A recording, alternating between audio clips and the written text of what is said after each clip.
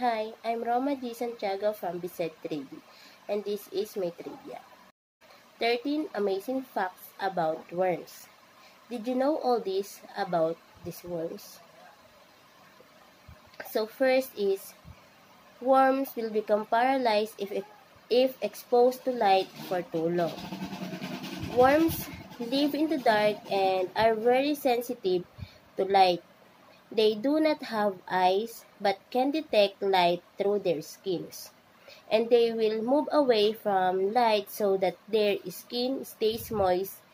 If worms are too exposed light for about an hour, they will become paralyzed and unable to burrow back into the darkness. So next is, worms breathe through their skin and have no lungs. All living animals need oxygen. Worms cannot breathe in through their mouth and they don't have a nose either. Instead of lungs, worms have a thin, permeable skin through which oxygen in air passes through. The mucus on a worm's skin helps to dissolve the oxygen.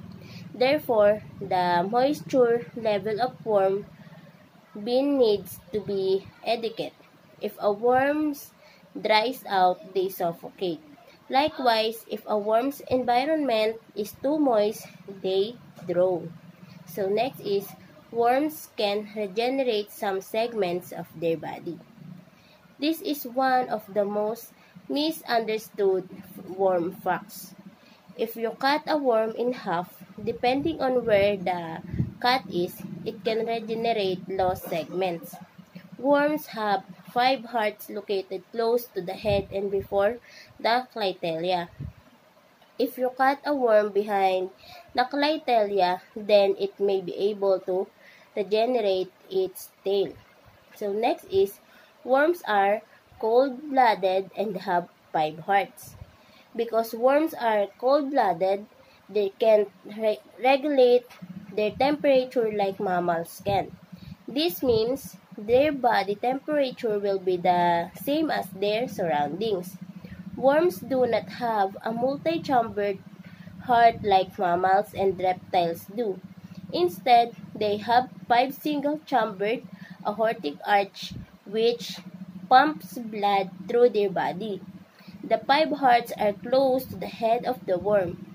And the next is, the average lifespan of a worm is about 2 years, but they can live up to as long as 8 years. The lifespan expectancy of worms can vary widely depending on the species. In a protected and stable environment, some species of worms can live up to 4 to 8 years. In the wild, worms have many predators. In general, the average lifespan of a composting worm is about 2 years. Next is, worms have tiny hairs on each segment. Worms have tiny bristles known as setae on each segment. The setae help it move through soil and allow the worm to grip the surrounding soil. The setae are very strong and form from the same material that makes up our fingernails. And ayan yung itsura ng mga maliliit na buhok ng worm, bawat segment nila. So next is adult. Adult worms have a ring called a clitella. An active worm breeder can be identified from their distinctive ring called a clitella band. You can identify adult breeding worms by their distinctive ring-shaped band called a clitella. Worms mate by lining up their heads and attaching themselves together at the clitella. So, ganyan yung itsura ng clitella. Makikita nyo dyan, yung naka-arrow dyan is clitellium yung nakalagay dyan. So, next is, baby worms hatch from cocoons. A mature red wiggler worm can produce 2 to 3 cocoons per week. Cocoons are small, lemon-shaped and yellowish gold color for red wiggler worms. The hatchling inside the cocoon can take up to 11 weeks to mature before they hatch. Each cocoon usually hatch 2 to 4 baby worms. Cocoons can be dormant for years until conditions are right. A worm colony can double in population every 60 to 90 days. So, ganyan yung itsura niya. Nakikita natin yan sa lupa. Ayan, ganyan.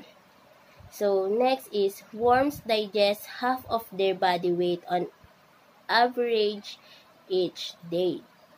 Worms are fast food processors and can digest about half or their body weight each day. The average food waste from a family of 4 would need about 2,000 worms to process each day. A worm's digestive system is a tube which runs straight from the front at the mouth and all the way to the rear. So next is, there are about 6,000 different kinds of earthworms. Worms are present on all continents except Antarctica. There are about 6,000 species of earthworm. Earthworms are an invasive species. Their introduction can alter many different variables in the soil ecosystem. So next is, worms are older than the dinosaurs. The first dinosaurs appeared around 231 million years ago in a time called the Mesozoic era. Earthworms predate all vertebrates in general and have been around for about 600 million years. So last is, if worms eat too much protein, they can appear deformed. One of the most intriguing worm facts is the phenomenon of protein poisoning, also known as sauerkraut. If worms eat too much protein, they can struggle to digest it. When this happens, the food in the worm's intestines can start to ferment due to acidity. The buildup of gases can rupture the worm's intestines, causing irreparable damage. This can leave the worms deformed, looking like a string of pearls. In most cases, this situation can be avoided by not overfeeding your worms. And that's all. Thank you.